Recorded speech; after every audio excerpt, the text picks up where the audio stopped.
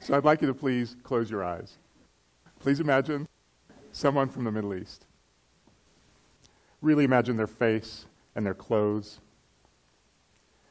Really imagine them eating and speaking. And really imagine their personality and their priorities. Thank you. I'd like to ask you 2 questions about this image. The first is, did you imagine someone very different from you? And the second is, where did that image come from? Now, far be it for me to answer this for all of us here, because each of you individually has a different experience, different background. But if I were to address this for the average American, I contend I know the answer. I contend that for the average American, the answer to question 1 is, yes, I absolutely envision someone very different than me. Not only do they look different and dress differently and eat different food, but I imagine them as very different fundamentally. They worry about different things, they have different priorities in life, they have different aspirations. I imagine them as fundamentally different. And second, if I were to be truly honest with myself, the answer to question 2 would be, I got that image almost exclusively from the media. Years and years of watching and listening to the media has turned us into what I call label mongers. We are trained at consuming labels and conjuring up fictitious caricatures that are everything from really strange people to really scary people, things we're typically afraid of. What I'd like to share with you today is my personal story and my realization that I had become a label monger. So we'll start from the very beginning. I was born in Cairo, Egypt in 1972. I did have hair once. I think it lasted 4 years. My mother was an electrical engineer, and my father was a colonel in the Air Force. I was raised in a neighborhood called Heliopolis, which looks much like this picture taken 30 years ago, except with about 8 more million cars jammed into the streets. I'm the oldest of 3 children, and yes, my brother and sister will kill me for showing this in public, and it is now permanently there. We had a great childhood. We had a typical childhood. We did have the exception of the fact that we got to travel on a couple of occasions, this being one of them. And you can tell that I'm quite pissed off here. My mother would tell you that I'm upset because I don't like being photographed, but I tell you it was likely because I was going to yet another museum I didn't want to see. My sister was happy, though. A few years after that, right before my 14th birthday, my whole family immigrated here to the U.S., to Salt Lake City, Utah. We lived in these student apartments. Many of you will recognize them. They look exactly the same today as they did 30 years ago, which is great. And when I arrived here, I knew I was a little different. I was raised elsewhere, but I don't think I quite appreciated how different Americans here perceived me. And I knew that based on the kinds of questions I would get asked. Questions I deemed really strange. Questions like, now you all ride camels in Egypt, right? Or do you have cars?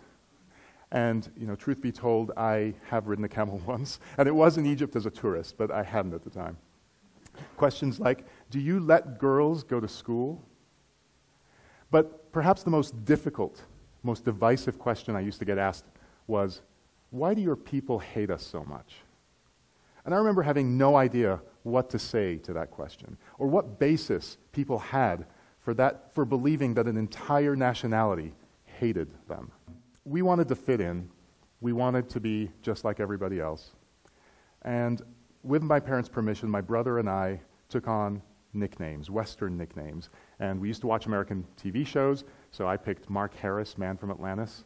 If you're 45 or older, you remember that show. My brother got a way cooler name, Steve Austin, $6 Million Man. He wins. We just wanted to fit in, and I'll tell you, those nicknames were very valuable. Because 10 or 15 years later, when I'd apply for a job, and I'd put Mark Salem on the top of my resume, I'd hear from 8 out of the 10 applications I submitted to. If I replaced that Mark with a Bassam, Suddenly they had no idea how to say my last name, and I'd be lucky to hear from 2 of them. So it was amazing. We just wanted to fit in. The strange thing is, as we began to fit in, and as people got to know us, the questions did go away, but then I'd get a strange reaction, and this reaction was, yeah, but you're not a typical Arab. You're not a typical Middle Easterner. And I remember thinking to myself, well, I'm pretty sure I have 30 cousins in Egypt who would beg to differ. They're just like me. Now let's go forward to 2001, a great year for me. I married my best friend, and I still had hair. And I have to give credit to my little sister, who was her best friend first.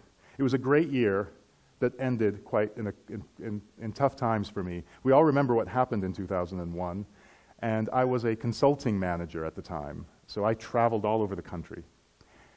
And I distinctly remember the last few months of the year getting on a plane after 9/11. And let's not talk about security, that's not what I'm here to mention. I remember distinctly a situation where I was getting on the plane on a 757, and I can hear all sorts of chatter on the plane. And as soon as I walked in, and as soon as people had a glance at me, the entire plane went completely silent. And I remember walking quietly to my chair, sitting down, and wanting to disappear in my chair at that point. I was too nervous to even stand up and go to the bathroom, not being sure exactly what would happen if I approached the cockpit. And I remember wanting to stand up and shout at the top of my lungs, "People, what the hell are you afraid of? I'm just like you. I don't mean anybody any harm." It was at that point that I really realized, despite the fact that I'd been here this long, despite the fact that I'd seen myself as an Arab American, that I was a label and I was seen as different. 2002 brought yet another good news. I became a dad, and yes, I still had hair. And my son's birth, my first son's birth, really brought me some introspection. I really started thinking about things like what he would think of me as he grew up. And it was at that point, and in discussions with my parents, that I realized that if my son hears my friends and colleagues at work refer to me by one name, and my friends and family at home refer to me by another name, that might be less than a signal of authenticity. And it was at that point that I did something that was really difficult for me. I walked into the office and told the people with whom I'd worked for many years that I'd no longer wanted to be called by the nickname they knew me as, and to call me Bassam. And I'm sure they thought I was crazy. I'm sure they thought it was a political statement when it was really a personal one. But second, I really wanted to teach him about his Egyptian half, and to teach him some Arabic, a language I hadn't spoken for 20 years, and something I wanted to learn so I could teach him, or relearn so I could teach him.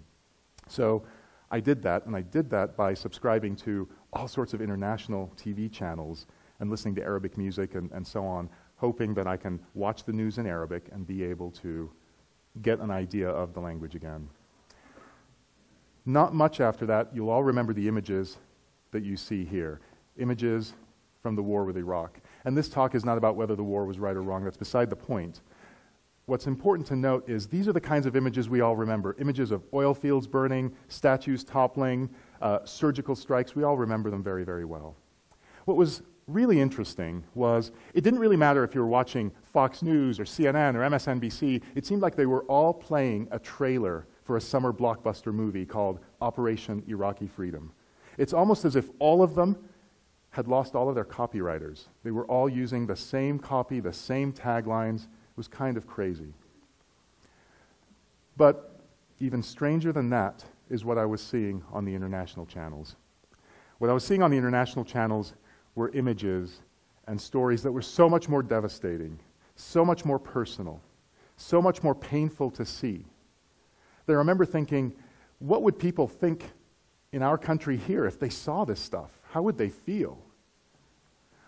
I remember thinking, you know, while we think that Fox News and CNN are such polar opposites here in the States, when you pull out and look at a global scale, they might as well be the same station. They're not that different. It was at this point that I started losing my faith in the media. It was at this point that I realized that while our media might be free, It's not without bias, and it's not without cost. Only a few years later, I got to go back to Egypt, this time as a tourist, yes. Great trip, but I was a bit tepid. I was going back for the very first time in 20 years. I had last been there as a kid. I didn't know what to expect. Would I relate to the people of my home country? How would they treat me? How would they feel about me as an American with my American family? The war with Iraq was still going on. I was, in all sincerity, a little nervous. I was a little scared. I didn't know what to expect. The good news was I was utterly shocked. I was utterly shocked because as I met friends and family, as I walked the streets, talked to shopkeepers, talked to people in coffee shops, talked to cab drivers who drove us around, I was shocked at the fact that they talked about exactly the same things that we talk about in coffee shops here. That people's concern wasn't about my Americanism or hating Americans. People's discussion points were the economy, whether their kids were going to have better futures than they would, whether their car was going to work the next day. That was what was of concern to them. That was what mattered. So I had a bit of an epiphany at this point. And my epiphany had three components. The first was that I am what I consume. And apparently for 20 years I had been consuming one dimension of data. And if I consume one dimension of data, I become a one-dimensional human being. That I'm not only a typical Arab, I'm a typical human. And that humans are far more alike than they are different, and are only separated by three things: genetics, customs, and circumstances.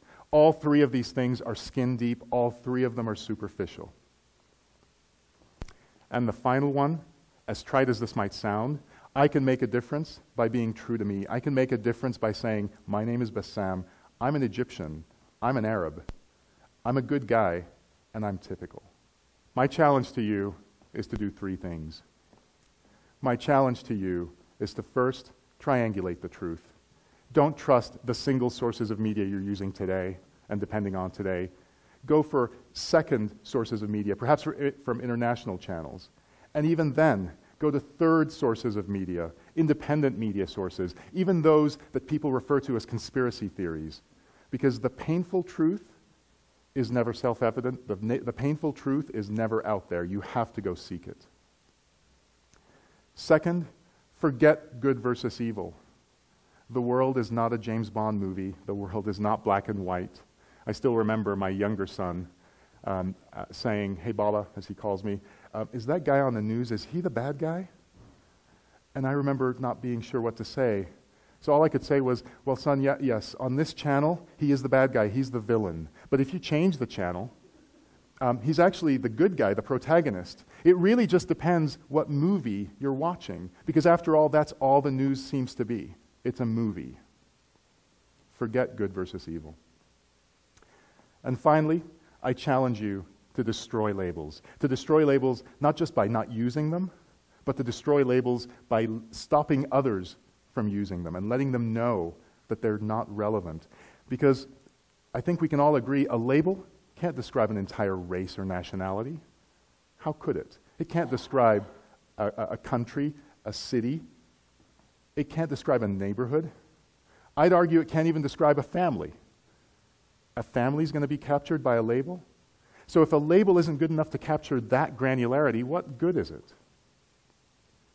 I hope that someday, when I walk into an audience like this and ask people to imagine someone from the Middle East, that while they might picture a fellow like the nice guy here who did give me my first camel ride in Egypt, that while they might say that, yes, he dresses differently, and yes, his skin color is different, and his habits and circumstances are different, that they might realize that deep down, he's not that different than the guy down the street.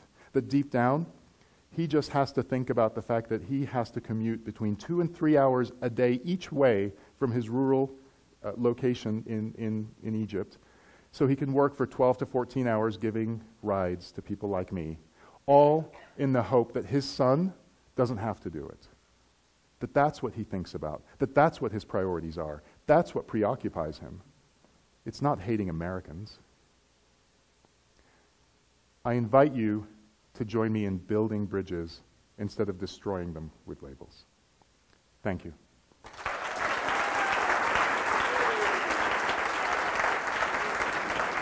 Thank you. Thank you very much. Thank you.